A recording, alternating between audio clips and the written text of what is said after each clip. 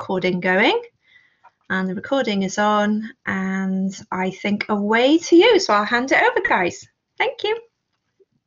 Yeah, thanks a lot, and thanks a lot for organizing this event and keep the controls so tightly in your hands. It's a really excellent job. All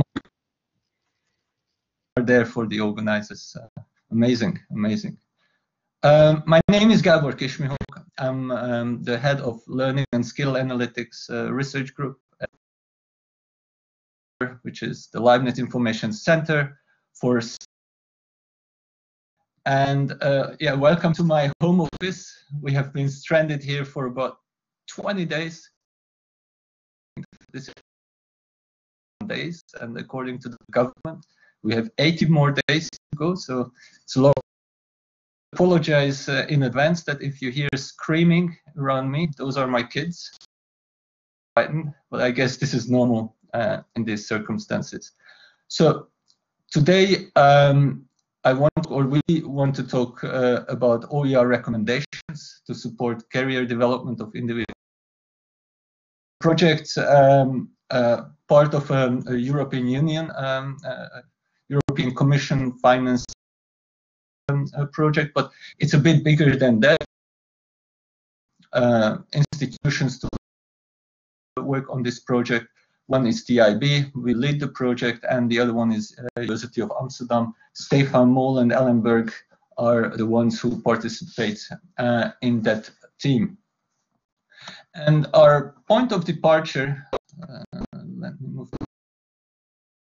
I don't think I have to introduce here in this group and how educational technology to personalize education and learning. We are in the we believe that learning is getting more and more personal. It's driven by a great number of individual goals. Now we have the opportunity to sort of control and react to those individual needs. The big question, what I've been facing in the past years, that actually who's responsible for learning when it comes to personalization? So mostly we are active in the higher education sector. So what we do is mostly focus on higher education, and especially in the Netherlands and in Germany. Responsibility is mostly on the institute teachers. There is very little lies on the shoulders of, which, if you think about it, it's very strange, because once these people leave academia, once these people leave higher education and they start working somewhere in these two countries or wherever around the globe, suddenly they become responsible themselves for their own career development, for their own self-development. And this is not really learn, actually, at least not in our settings. So we want to a problem, and we sort of decided in this project to try to empower learners a bit, and empower learners through open, personalized learning and curriculum recommendations, which reflect on labor market needs and which vast amount of open educational content across the globe. So more specifically, and this is a research project, so we have a number of scientific objectives what we need to keep in mind. One is that we want to contribute to the understanding of learner behavior through goal setting. So we want to look at the efficacy of goal setting in education. Surprisingly, there's very little amount of research happening in this area. Then we also want to contribute to the literature of self-regulated learning with developing normalized curricula, understanding the difference between individual pathways of different individual learners, and looking at the attitudinal changes in learners when it comes to this type of technology. And last but not at least, we also want to introduce methods which sort of pull in non-educational data sources to education, especially in learning content development, curriculum design, or learning evaluation. We also have some very practical objectives. That's basically building a recommender system, which helps, which suggests relevant open learning content to our learners. We want to make learners to target skills and jobs they like individually and they want to master individually. And we want our learners during the projects by providing visualizations and individual feedback. So how do we want to do this? Our concept image, and basically we want to start the process with goal setting. So all learners who interact with our system should set a goal, a skill, or a job they want to master or they want to do after their studies. This job, we try to the components of that job. How do we do that? We text mine vacancy announcement, official occupational classification systems, and two sources of information. We sort of distill all those skill needs, what the student need to master in order to be the student selected. Then, based on this information and based on the profile of the person, so what educational background this person has, where is the physical location, and so on and so forth, we create a learning pathway for this person, and we fill this learning pathway with educational content. This is coming from open educational resources, but we also think about applying content for this purpose. And last but not at least, we use analytics to provide feedback on his or her progress learning pathway. This is very important because goal setting is not a static activity. It's not only once, but as you progress towards your goals, you need the opportunity to reflect on your goals, or even change it completely. Maybe after 1 year or so, you decide, okay, this is not my dream job. And when creating a new learning pathway, we can consider all what you learned for your new targets, for your new objectives. So this is the general concept, and now I hand over the microphone to Reza, who will tell you the technicalities and show you the prototype to make this idea come true. So Reza, the microphone is yours. Thanks, Gabor. Hello, everyone.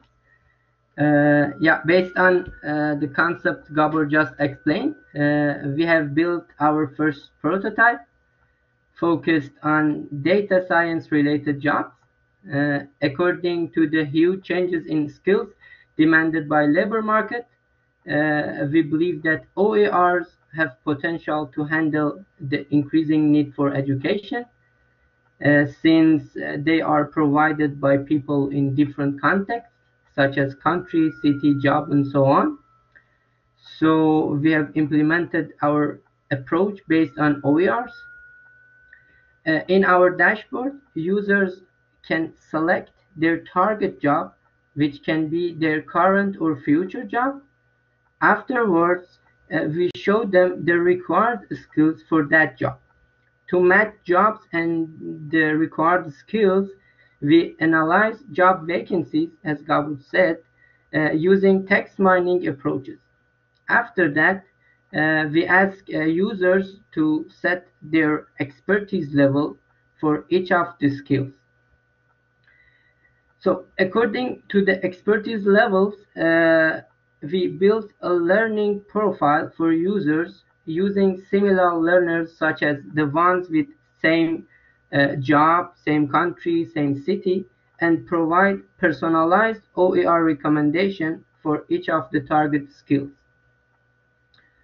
After finishing each of the recommended OERs, we ask learners for their satisfaction and update their preference profile based on their ratings. We also update users' expertise level as well until they get mastery level in all of the target skills. Here we have some screenshots from our dashboard. As you can see here, users can search to find their target job, set their expertise level in each of the required skills that we suggest to learn.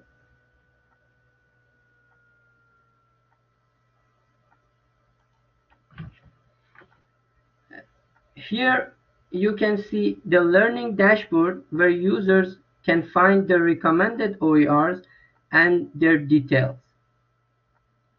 Also, users can change the recommended OER whenever they want.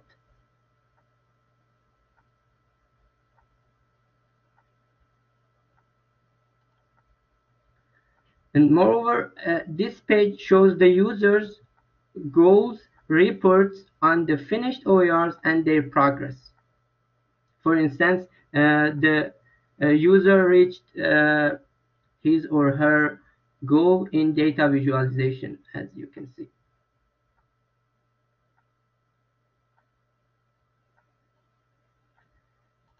So we validated our first prototype focused on data science related jobs by semi-structured interviews with 15 PhD students and 8 university instructors in the area of data science. In the first 15 minutes, we presented our research problem and the proposed approach. Afterwards, we asked them to use our prototype at least for 15 minutes. And finally, we interviewed them using a questionnaire, which asked about our objectives, our logic, and our contribution to learning. And now I'm gonna show you the output. So, sorry. So regarding the objectives, the interviewees mentioned that there is a potential value in building a labor market information based on OERs, and also they told that finding useful OERs are complicated and time-consuming, so high-quality recommendation and search services are required. And they also suggested that we should also cover people who want to learn specific skills without targeting any job. For logic, they told that with this approach, we help learners focus on the most important elements of their current and future jobs. Also, our process for extracting learners' properties grabbed their attention, and they suggest us to improve our assessment parts by asking technical or non-technical questions.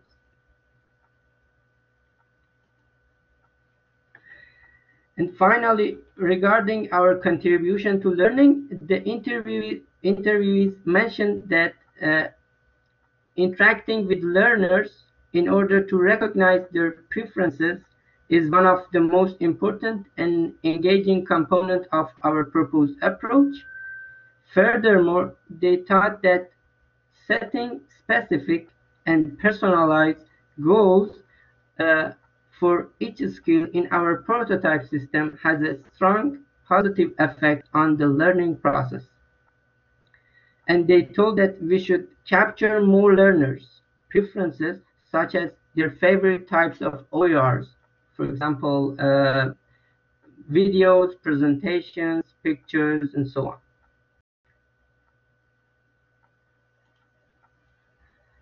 Therefore, as the next steps, we are going to add more OER repositories, extracting learners' properties. Also, we should decompose skills into meaningful components in order to have better assessment for learners' level of expertise and build a more suitable learning path. And now I give the floor to Gabor again to conclude our presentation. So I just want to wrap this up very quickly. We already have some publications and resources available. We put them here on this slide. So later you can check this paper out if you want more information and want to go a bit deeper in this topic. But of course, you shouldn't hesitate to contact us through email or through Twitter. We will make this system public in the upcoming weeks under OER-recommender.com. So it's going to be a public service what you will be able to use as well. As Reza said, our first deployment will be in the area of data science, but we are planning to open it up to other areas as well quite soon. And last but not least, thank you very much for your attention. If you can, and if you're interested in this topic, please provide us a feedback. We have a short survey where what we usually use to capture the feedback of audience and other relevant stakeholders. So please don't hesitate to take this link or capture this QR code and give us some feedback about this topic. So thank you very much for your attention, and if you have any questions, please let us know. We are happy to answer. Wow, thank you very much for a wonderful session. That's really, really interesting, and we will obviously everybody will be able to see the link in the chat as well.